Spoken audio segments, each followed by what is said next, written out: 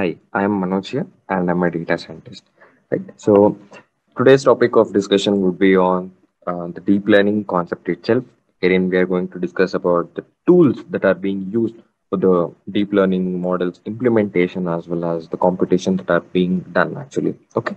So we know, of course, the most popular libraries are Pytorch, Tensorflow, and Keras, right? So what we are going to do in this particular session is that we are going to divide and compare all these three tools, right? So we will be basically comparing, we'll be going through the pros and cons of each and every library, and we'll be distinguishing between these three basic tools that are being used in the whole of deep learning itself.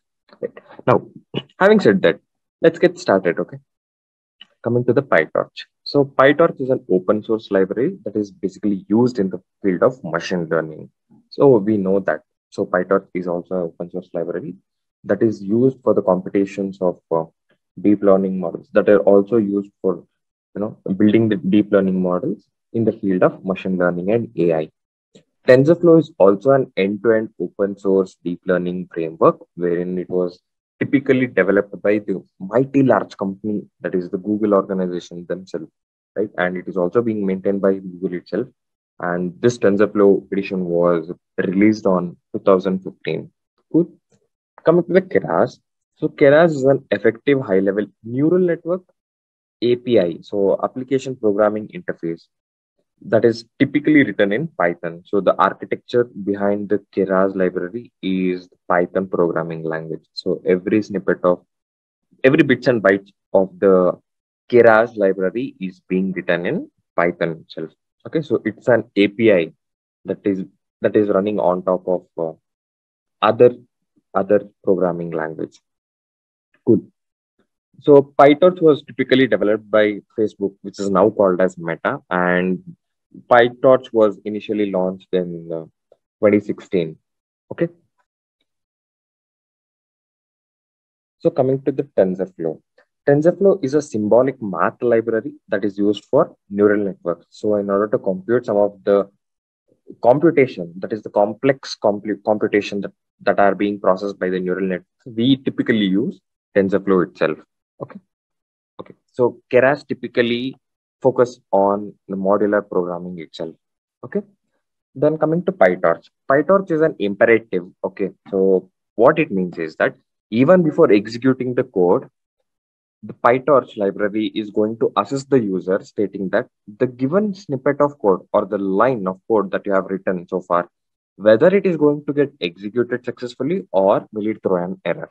Okay. So that flexibility, that editing thing is something referred to as imperative in case of PyTorch.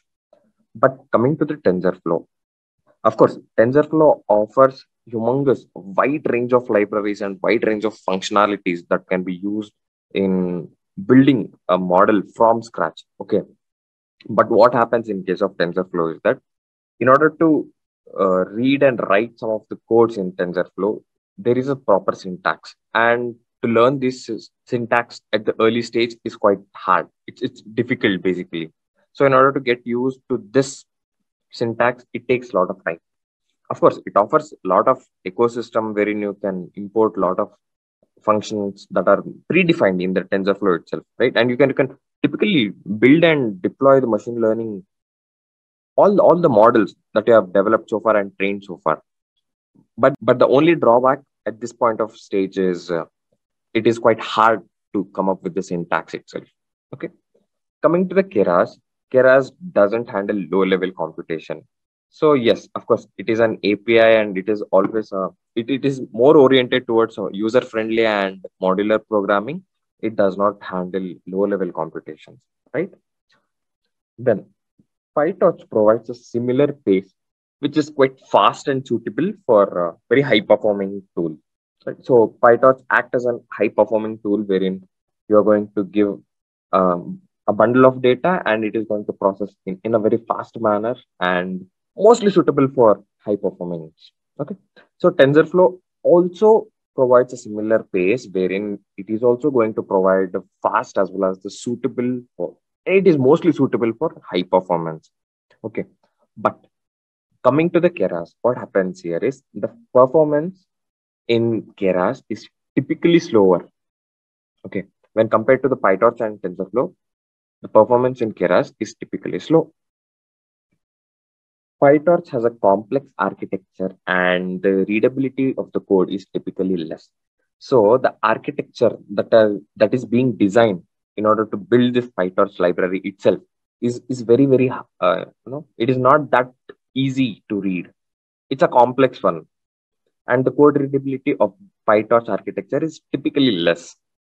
When coming to the TensorFlow is also not that easy to use because remember, TensorFlow offers a lot of functionalities. It provides a wide range of spectrum wherein users can simply access some of the functionalities in their code itself. But the problem here is it is going to provide humongous amount of such functionalities, but it is quite hard for the user without knowing the syntax.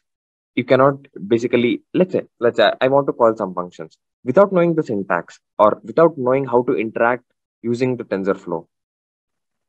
That really makes no sense, right? Even though there is a bunch of let's say there are tons of such functions that can be simply put into your snippet of code, but without knowing the knowledge of writing the syntax code itself, that really doesn't make any sense, right? So what happens at this point of time is Keras has a simple architecture.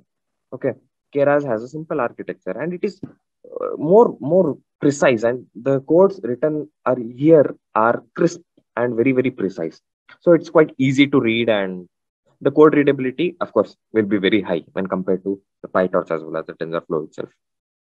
Okay, so Pytorch is used for high performance model, and of course, when you have a large data set, Pytorch is mostly the preferred because when user wants to, or when a user expects faster execution, faster computation for the given problem statement or for the given any functionalities, Pytorch is preferred at that point of place. Okay.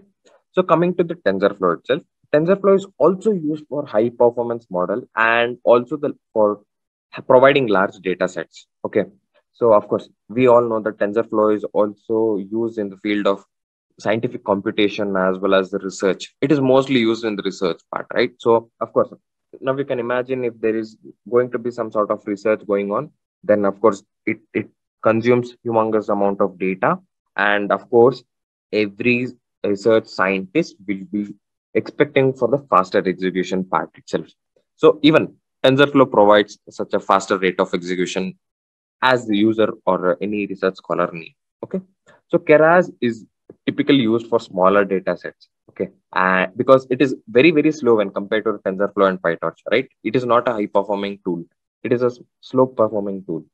That is the reason it takes up only small data set and not the larger one. Okay, so these were the three distinguished points for the Pytorch, TensorFlow, and Keras library themselves.